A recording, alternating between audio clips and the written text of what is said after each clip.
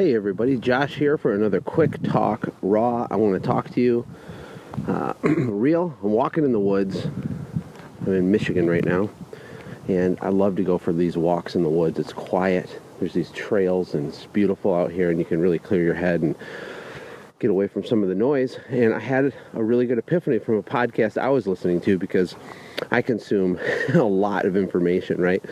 And we need to make sure that we don't just become perpetual consumers of information, but that we execute on our ideas and that we take action. So perfect inaction can never beat imperfect action, right? So just doing stuff creates a lot of momentum in your business. So I want to talk about marketing. And I heard a cool story from a friend of mine.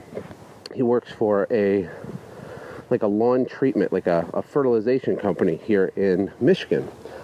Company's huge. They do millions and millions. I don't know how much, but it sounds like probably over 5 million. And they cold call people in the winter, all winter long, and sell these fertilization plans to people over the phone, right? And when I talk to a lot of you guys doing coaching sessions with either boot campers or just whoever, when I'm just out and about in the world, the cleaning world, I feel like a lot of small businesses, especially little ones, they do what I'm calling buffet style marketing. They do a little of this, they do a little of that, they try this, they try that, and they never go very deep on any one of those things. They don't focus on one specific tactic, and tactic is the key word for this short, quick talk raw. Because my goal with these little short nuggets is to get you some really cool information that could inspire you to do something in your business immediately after you listen to it. So here's the deal with a tactic. A tactic, by definition, is a specific strategy to get you a specific end result, right? Also, in my private Facebook group, someone asked a question, hey, I'm thinking about hiring a sales guy. How do I pay him? And, it's a good question. People have that question. And when you're small, your brain's always turning, saying, how do I grow? I need a sales guy. I need to do some postcards. I need to do some flyers. Maybe I should join a B&I group. Maybe I should do this. Maybe I should do that. And so we get into this buffet style method of growing our business. And the takeaway here with this fertilization company is really good, because these guys have like 3 call centers with all these people pounding the phones, just crushing it, right? Booking all this business, and they literally cold call people. There's snow on the ground. They don't know this company, and they get a phone call, and they actually book work, and it's profitable, and it makes sense for their model somehow. And little businesses think, oh, that would never work for my business or whatever. Well, it's working for this guy's business. But the reason it's working is because he is being tactical and really measured and specific in that one area. So he's not trying to do 4,000 different marketing things, a little bit here and a little bit there. He's taken one thing that he's comfortable with, and he's went really deep on it.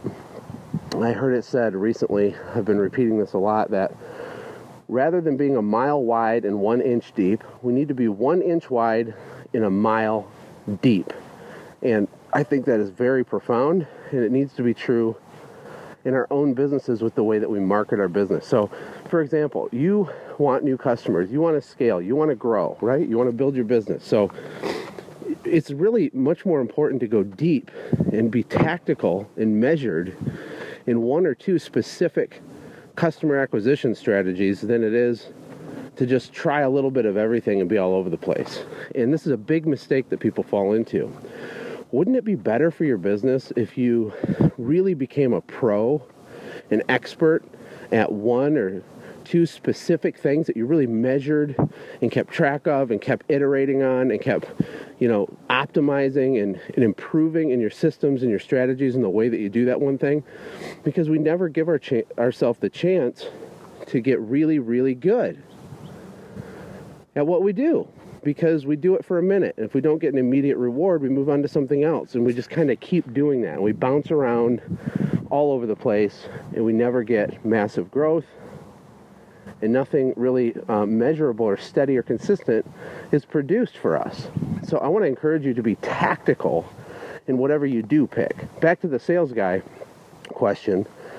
Can you hire a sales guy? Yeah, sure. You can hire a sales guy. But here's the problem. Most people that have a small company and think they need to hire a sales guy, the reason that they want to hire the sales guy is because they think if they can find this superhero sales guy out there, that he will somehow magically save the day, that he will come in and he will be the answer to your problems. He will be the one to land all these big commercial accounts or to go get you 5 new residential customers a day, and that somehow he will just figure it out. And if you can pay him the right commission plan, then you can just sit back and he will grow your business. But it doesn't work like that. It doesn't work like that at all. In fact, if you do hire a sales guy, the best way for that to work is to bring someone into an already working, measurable, tactical setup. You know, if you bring in a sales guy, it should be for one reason: to put him on point with certain daily activities and behaviors and methods that you already know work. And then you have him work it, and you coach him, and you keep him accountable, and you measure it, and you high-five him when he gets a win. But he's not going to come save your day unless you've already went really deep in 1 or 2 specific tactical methods. So if you want him to get you commercial work, you can't just say, hey, you know, go get us some commercial work. You know, here's the kind of jobs we want to get. Good luck. Right? That you're not going to get the results, right? But if you do bring in a sales guy and you say, we need commercial work, here's a list of 800 commercial accounts that I want you to work. Here's how you work it. Here's how often you call them. You call, 75 people per day, 5 days a week. This is a script you say to them. This is how often you stop in and bring their property manager bagels or donuts. This is what you say when you go do that. This is what you do on Tuesdays. This is how many phone calls you make on Thursdays.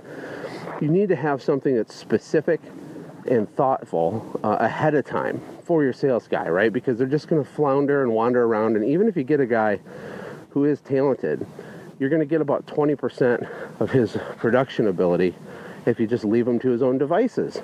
And this is true with phone stuff, with flyers. I mean, you could build a $10 million company just doing flyers if you wanted to. It's labor intensive. It's not super cost effective sometimes. But if you really went deep on that, if you made that your baby, if you became the flyer hero master of America and became obsessed with that one thing, you could grow a humongous company. You do not need to have 10 different marketing things going to get deal flow and leads and to get new business. You don't. You just need to be very, very deep with a lot of action and momentum and effort on 1 or 2 things. That's it. It's really all that it takes. In fact, this lawn care company, the fertilization company, built their business by being good at one methodology of customer acquisition. And I think that's really cool. It's really good stuff. The other thing that I'll leave you with before I let you go is you don't have to offer more services to be more profitable. Now, you can. Add-on services aren't bad, but just make sure you're not falling into the trap of thinking that I need more money. What should I do? Oh, I guess I should offer more stuff. Because again, you're going wide instead of deep. You could build a $10 million business doing just the services you're doing right now.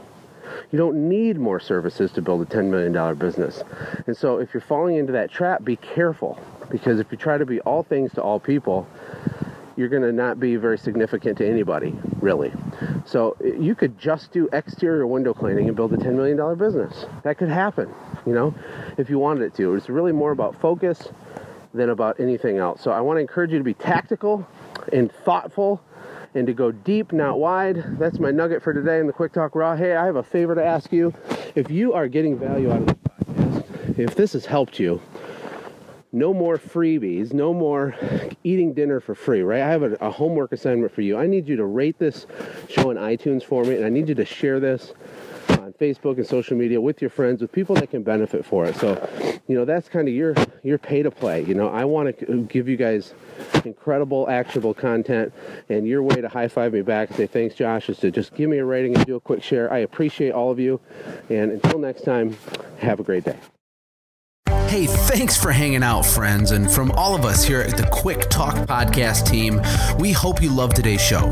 We hope that you were inspired to become a doer and not just a listener. Apply what you've heard today in your own business and watch things change for the better. Lastly, remember that all the money in the world can't save your soul. Seek first the kingdom of God, my friends. We'll see you next time. For more information about the Quick Talk Podcast or Joshua's other businesses, visit our website, quicktalkpodcast.com. Have a blessed day.